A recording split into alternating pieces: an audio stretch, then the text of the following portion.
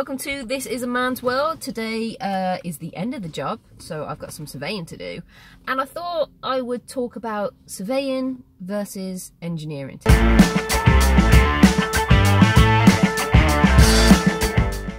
So stupidly I left my high-vis kit in the back of the truck over the weekend, which means as I got it washed, and the back of my truck is not exactly waterproof, my kit's probably all wet.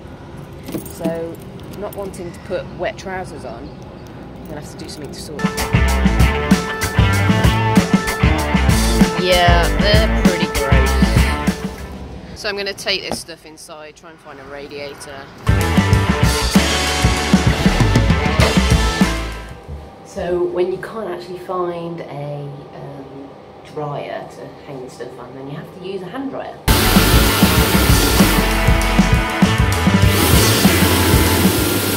Kit's on. It's not really dry, but I got work to do.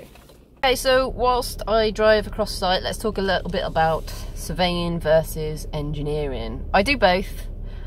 Do I equally like both? That's the question. I probably would say yes. I thought that actually I enjoyed land surveying more, but recently having jumped back into engineering and setting out, I think it's pretty equal. I think generally with surveying, there's a lot less to think about when you're starting out. There's not a huge amount of information that you need to get going, so that's kind of nice.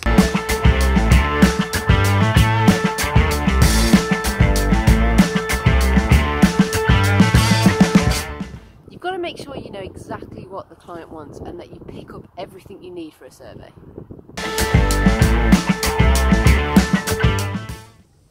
Surveying can also take you to some pretty cool places. Now, I'm not saying a landfill's cool, but you're not always on a building site. Equally, you can be sent to some pretty remote locations. It's not always the case, but for me, land surveying doesn't need as much accuracy as setting out. Controversial one, but I think there's more room for error in surveying. Maybe not.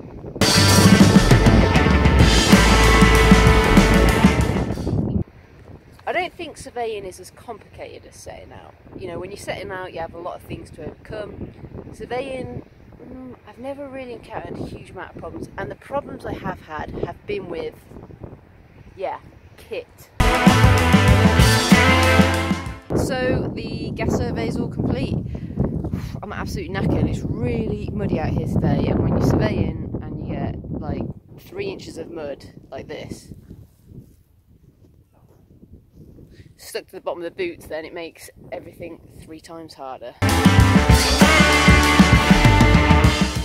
So you may or may not have noticed that I've been using this bit of kit in the last vlog and this one, which has this monstrous antennae. It's not my own kit, and here's the reason why. So what the hell happened to my kit? Well, I bought some secondhand kit, and as with anything that's secondhand, have a few issues with it.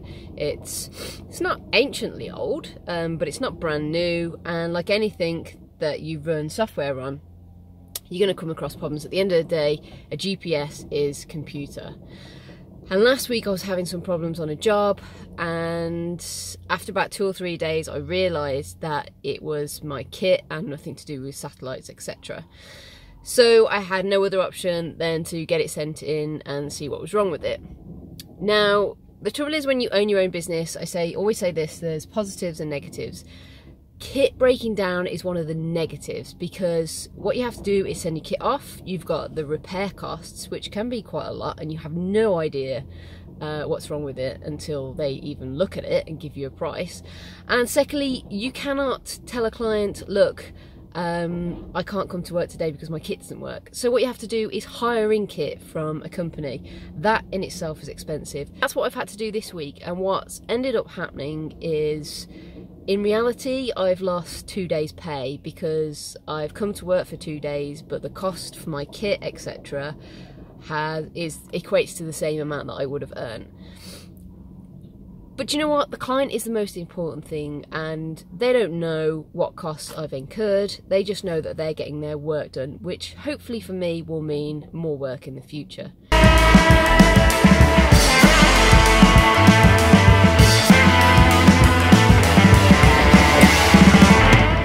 Alright, that's it folks. Thanks for watching. Don't forget to hit that subscribe button if you want to watch more videos, and I'll be right back. See ya.